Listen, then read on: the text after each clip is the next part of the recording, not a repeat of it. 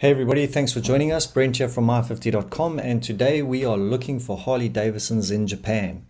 So we're on our auctions pages. If you want to join up to Japanese motorcycle auctions, head over to MY50.com, go to the Japanese auctions link, and you can click on over here to register your free account to look at all the stock in Japan.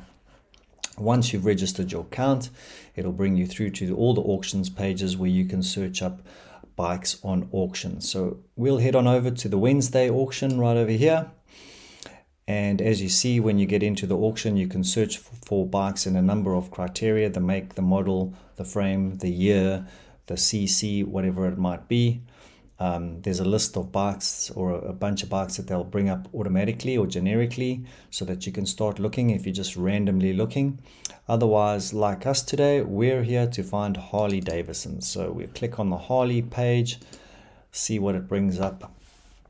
Now, I know a lot of people think that Japanese bikes are found in Japan, but you'll be amazed at how many different kinds of bikes like Harley Davidsons, Ducatis, KTM, Husqvarna, all kinds of bikes are available on these auctions. So here's just some of the Harley Davidsons that are going to be coming up on auction in the next Wednesday auction. Let's take a look at this guy right over here. So we click on there, and that brings us through to the actual bike. This will be the same for all bikes. In this instance, this is a rank 5 bike. So the bikes are ranked from 0 being the worst to 10 being the best. Anything from a 5 up, you're getting a relatively good bike. 3s and 4s, you can still get good bargains, but they might need a bit of work. Anything below that definitely needs a bit of work. And above that, well, you're practically getting a new bike. So the initial photos will give you an overview of the bike, just to give you a general feel for the condition. Is this the kind of bike you're looking at? And then from there, there's around 25 to 30 additional photos which go into much greater detail. So this is the underneath carriage of the bike. It shows you the engine and all different angles of the bike. You'll see here, this is a finger pointing out a scratch that you might not have noticed from the distant photos. They're very good, the auction houses are very good at pointing out all defects and details so that you can make informed decisions.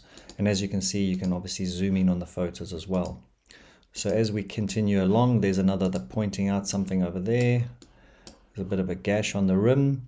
Can't even see it in the photo, but maybe a little bit of a scratch that you need to be aware of. There you go, there's a better example where there's a scratch on the rim. I mean, it's so slight, but that's how meticulous they are at giving proper instruction. Once again, probably just a little nick. There's a nick again. So really highlighting the bike and the defects so that you can make informed decisions. There's about 25 to 30 of these photos. That's the dash. You can see there it probably needs a bit of a service. Or maybe that's just the ignition when it comes on, the wheel light.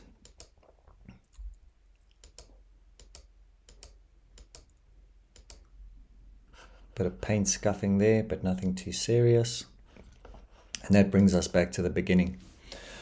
You will also get here, this is a 2009 bike, so sure, given that it's, what is that, a good few years old already, it's not in too bad a condition.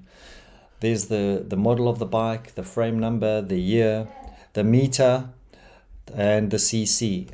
You can also look at the videos. There's a video that's available so that you can see the bike starting and running, and these videos are available also in full screen. I'm going to push play here. You can't really hear it, but there you can see the lights working, indicators working, and it also gives you a good opportunity to listen to the engine so you can understand the condition of the engine. These are the photos that we've been looking at now, and in addition to the photos, you'll see there is a description for each photo. So scratch, rust, master rust, cracked, replace, required, that'll be the tire. Yeah, there you go, tire.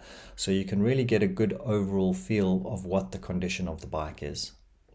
So once you're happy that this is the bike for you, to place your bid, once you've got your account at my50.com, you place your bid. We're going to bid here 900,000 yen on this bike. So it's 900 times the 1,000. And if you have any comments that you'd like to put in here, so for example, check engine is good, we can do that for you. It can be any comment. Does the engine and chassis number match? Any questions you have about the bike, we can check that for you before the auction happens. Once you're ready to bid, you just click that you've read the terms and conditions and place your bid.